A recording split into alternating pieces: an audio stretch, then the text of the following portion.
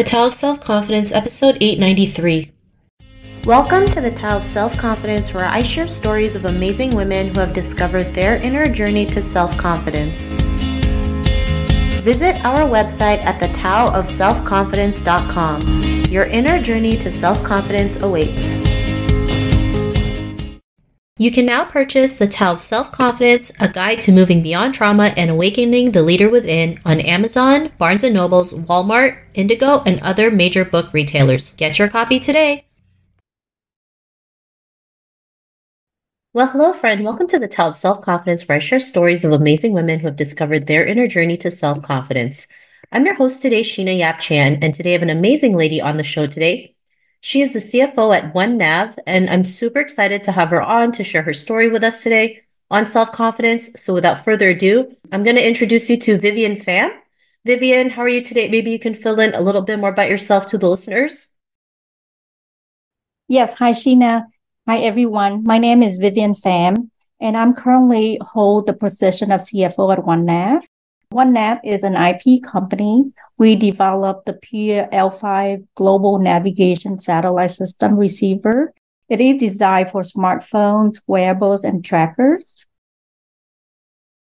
Awesome. Well, thanks for sharing that. And Vivian, it was so great meeting you in person in New York a couple months back, being able to connect, do a photo shoot, have dinner, and also being part of the US PAC Wise program. So it was really great that we were able to do that. And Vivian, what is your cultural background? Yes, so I was born in Vietnam and I immigrated to the United States with my family 35 years ago. Just want to add that outside of my work, I'm also a proud mom of two incredible grown daughters. Awesome. Well, thanks for sharing that. And Vivian, what'd be your favorite self-confidence quote? There's so many great quotes out there, but I have to say my favorite self-confidence quote would be from Ricky Rogers. Strength doesn't come from what you can do. It comes from overcoming the things you once thought you couldn't. And this quote resonates to me because it speaks to me the journey of growth and empowerment that comes from facing and conquering obstacles, ultimately leading to a stronger and more confident self.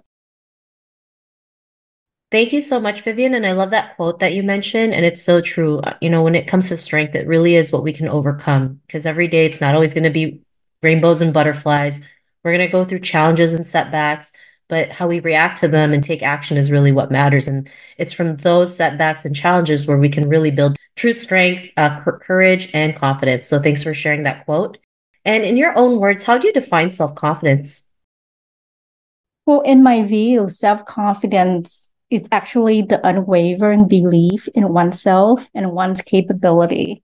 It's all about having the firm conviction of my worth and my strengths. And I think it's the resilience to confront challenges head on, regardless of the differences or obstacles that I encounter. Thanks for sharing that great quote. And it is important to have that innate belief in ourselves, right? Because without it, we're not going to go out there and even take the first step to forging our path or knowing that we are capable of taking things to the next level. And so I love that you were able to mention that because it's so important. And having resilience is also important because, we're going to fail and failure is not a bad thing. It's just feedback. It's just telling us what didn't work. And then we move on to the next. So I love that definition that you mentioned. And Vivian, what was your life like before you discovered self-confidence? Yes, so I grew up in Vietnam within a family of four daughters and one son. And I directly experienced life under the communist government firsthand. And in a society where traditional norms privilege the role of the son within the family lineage, so that environment imposed severe constraints and limitation on me. So basically, every decision and action seemed overshadowed by fear. And I have this fear of reprimand for speaking out, the fear of stumbling in a system where they have limited opportunities, and the fear of not being accepted for just simply being myself. So that cultivated a hesitancy and a self-doubt within me. So making it was very difficult for me to embrace my personal aspirations and express myself freely. Thanks for sharing that. And I think in most Asian cultures, it's like that, right? The son is favored over the daughters.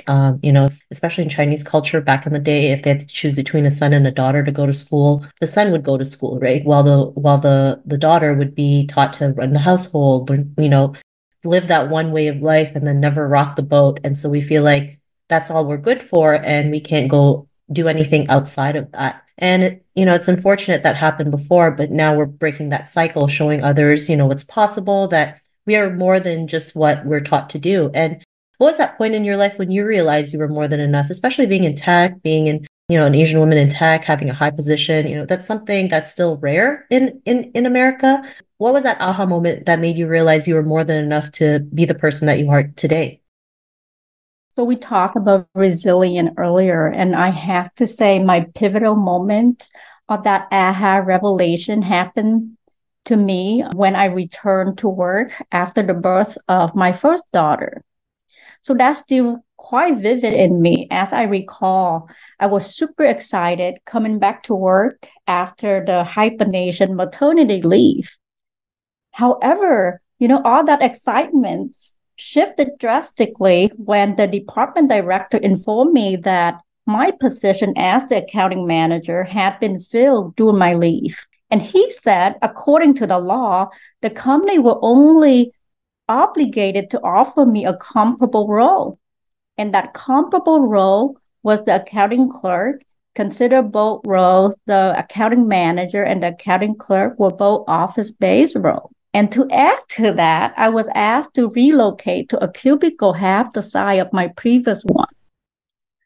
So that experience unveiled to me this harsh reality of discrimination in the workplace.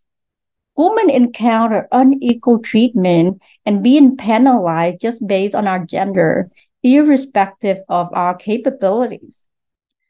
For a brief period, I felt very inadequate and I questioned my own worth.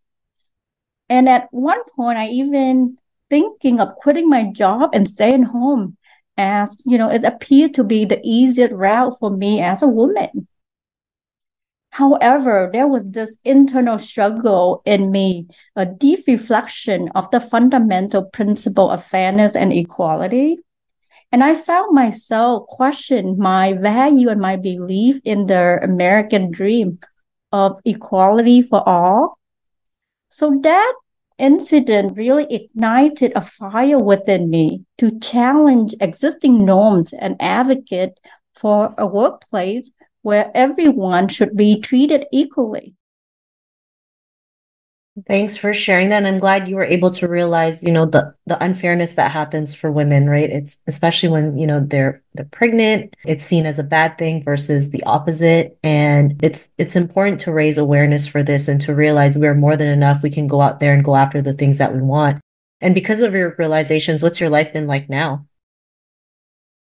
So, after that moment, I really feel with the determinations. So the incident exposed the glaring disparity in the workplace for me. So despite facing the hurdles of, being a female, being an immigrant, I realized I need to fearlessly pursue my career goals. And I recognize the necessity of having a voice and being an integral part of the management leadership team in order for me to make a meaningful impact in the corporate world. So after that, it's propelled me to aim higher, strive to bring more to the table. And, as of today, I have been in my CFO roles for several companies, and I've been in the finance path for about 30 years.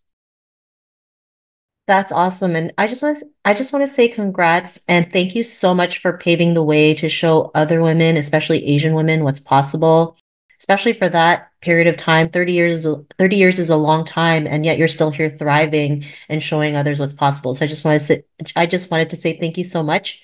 And to the woman who's listening to your episode, she may be in her own journey to self-confidence. What'd be that one tip you'd give to her? Well, I would say encourage females to embrace confidence, right? We talk about surpass the conventional, explore the vast possibility, but staying true to ourselves. I would say surround ourselves with a strong support network. It's important to have a community of hype women cheering each other on. And I think for me, remember that leadership qualities should be based on the individual strengths and traits. It should never be confined by our gender. Thanks for sharing those great tips. And if our listeners wanted to get to know a little bit more about you and what you do, is there any links or social media profiles you want to share with? I'm available to connect on LinkedIn. Yep, so drop me a note on LinkedIn.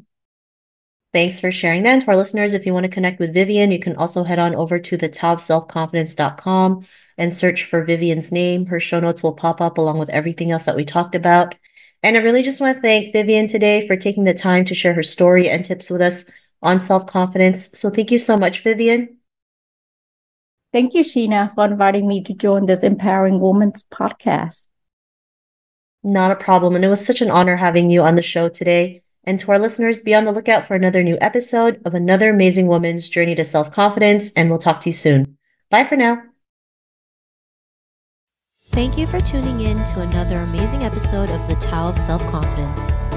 You can order your copy of Asian Women Who Boss Up book by visiting our website at thetaoofselfconfidence.com. Your inner journey to self-confidence awaits.